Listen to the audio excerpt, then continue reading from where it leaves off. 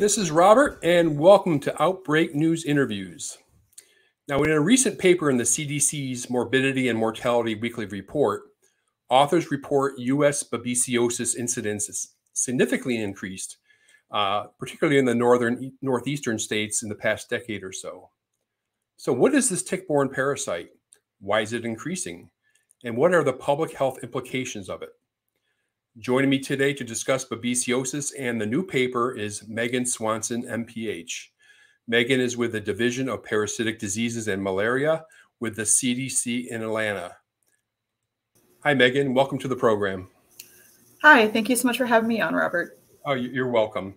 And before we get into the MMWR paper, let's give the audience a solid foundation on Babesia. It's not a household word. Right. Can you talk a little bit about the history of Babesia in the U.S. and how common is it?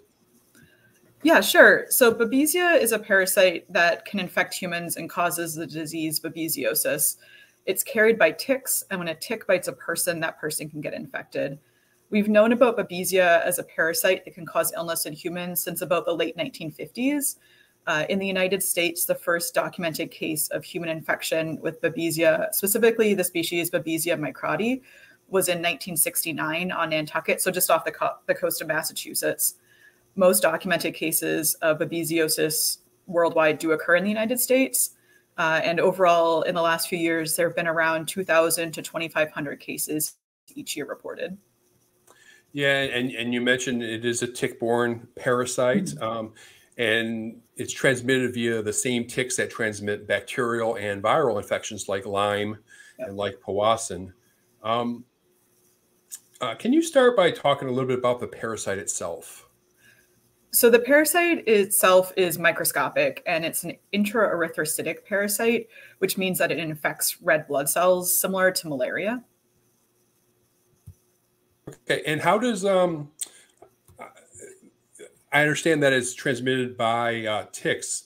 Are there other ways that people can contract this parasite?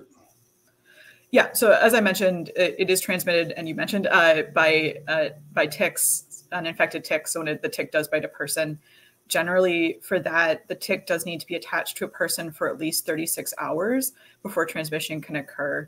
But it can also be transmitted from mother to child, either in pregnancy or during delivery of the baby. But those are very rare cases to have. It can also be transmitted through a blood transfusion. So if the donor has a Babesia infection, and so the recipient of that blood can get infected from the contaminated blood if they do receive it. Yeah, and that's been pretty much a bigger deal over the past 10 or so many years. And they started doing some blood testing now in blood banks in certain areas of the country. Yes. Yeah, correct. And we'll talk about that a little bit later. Megan, what kind of pathology do we see with Babesia? So most people who are infected with Babesia have no symptoms, or they have really mild symptoms. Most commonly, it's something like a fever, headache, muscle and joint pain, or chills. So sort of think of them as like flu-like symptoms. Some people can have more severe symptoms, though, or complications, especially people who have either lost their spleen due to something like trauma, or who don't have a spleen, or people who have compromised or weak immune systems, so people who have conditions like HIV, cancer, or diabetes, or other conditions. And so the more severe complications can include things like hemolytic anemia, organ failure, and even death. Yeah. Can you talk a little bit about diagnosis and treatment? I know historically it would be identifying the Babesia parasite in a blood smear. Is that still the case, or do we have some advanced methods now? Yeah, so there are, as you mentioned, tests available for diagnosis of Babesia or babesiosis in the United States. The way it would generally work is a person who had symptoms would go see their healthcare provider, who would determine if they need a test, and they would order it for them. Looking under a microscope is still one of the main ways of diagnosing Babesia, but there are also PCR testing, so testing for the presence of the parasite itself through PCR is also available. Yeah, and can you talk a little bit about treatment? Sure. So generally, people who don't have symptoms or signs of Babesia don't need to be treated. But if a clinician does think someone does need treatment or medication, there is medication available that they can prescribe. Yeah, and just a little tip for the audience: when you do look at it under a microscope, it has a lot of resemblance to malaria. Yeah, they're very similar parasites, but there are differences. Yes, yes. Someone can detect. Yeah. Let's go ahead and dive into the MMWR. A very good paper. I enjoyed reading it. First, where did you get the data for the paper? So the data that we used in this paper, in this analysis, come from the CDC's national surveillance system. The data in that system come from public health investigations of reportable conditions, and those are carried out by state or local health agencies across the United States. And what have we learned about Babesia incidence in the U.S. in recent years? And what states are changing as far as Babesia goes?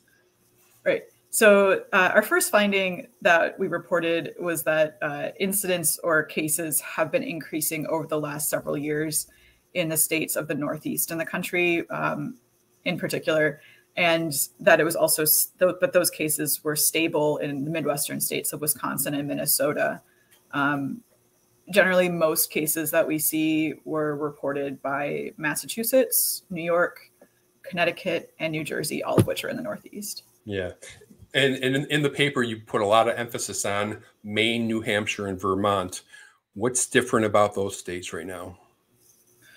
So what we found interesting in the analysis was the changes in these states. Previously, Maine, New Hampshire, and Vermont were not included in the list of states with endemic, or what you could call like established transmission. Mm-hmm. But when analyzing their reported cases over the last several years, we could see that they had similar case counts and rates to states that we did consider endemic. So we wanted to emphasize these states to promote prevention messaging for the public and healthcare providers, just to draw attention to these issues, specifically around things like tick prevention. Do you or your colleagues have an explanation for these increases? So the exact reason for like the geographic spread of ticks and the diseases they carry, like babesiosis, are not necessarily clear. There are a number of factors that can contribute, though. So, for example, the spread of Lyme disease, which you mentioned earlier, over the past several decades has been linked to changes in land use patterns. So this can include things like reforestation in the northeastern United States. So suburban developments in these areas that have this reforested land have an increased spread in these diseases, because you've got things like, so you've got people, ticks, the deer, and then the tick host animals like mice or chipmunks or small rodents that are in close contact with each other in these areas. And since we're seeing increases in Maine and Vermont, do we know anything about what's going on north of the border? So as far as this analysis goes, we only looked at the United States, and that's where we only track diseases in the US. All right, so. Fair enough, yeah. Is there anything else in the paper, any findings that you'd like to discuss that I might have missed? So I think just would like to emphasize that for people, the best way to prevent from getting babesiosis is to prevent tick bites. If you're going to go outside into areas that have like long grass or wooded areas, to wear long pants and long sleeves, to spray your clothes with an insect repellent, and then when you go back inside, to check for ticks, and to bathe or shower as soon as possible, as soon as you come in from the outdoors, to wash off any ticks and to help you find the crawling ticks before they bite you more easily. It's also important to remember that when you're checking for ticks, that they can be really small, like the size of a poppy seed. So not necessarily sort of the bigger classical ticks you might be thinking of. And going back to the blood transfusion issue, can you talk a little bit about that risk and the testing that's out there and where it's being tested for? So in the US, blood safety screening and procedures are decided by the Food and Drug Administration, the FDA. And so they issue guidance around where testing should occur and how. So that really does fall within their purview. Yeah. Yeah. But the testing that's out there is mostly being done in the Northeast, correct? correct me if I'm wrong. Yeah, so there are 14 states as well as the District of Columbia that have screening testing, and they're mostly in the Northeast, so Atlantic and New England states. Yeah, very good. Well, the paper again is entitled "Trends in Reported Babesiosis Cases in the United States, 2011 to 2019." It's published in the CDC's Morbidity and Mortality Weekly Report, the MMWR, and I'll link to it at the show notes so you can read it for yourself if you're interested in finding out more. And I want to thank you, Megan Swanson, for sharing your time and expertise, and appreciate you coming on the show today. Great. Thank you so much for having me. You bet.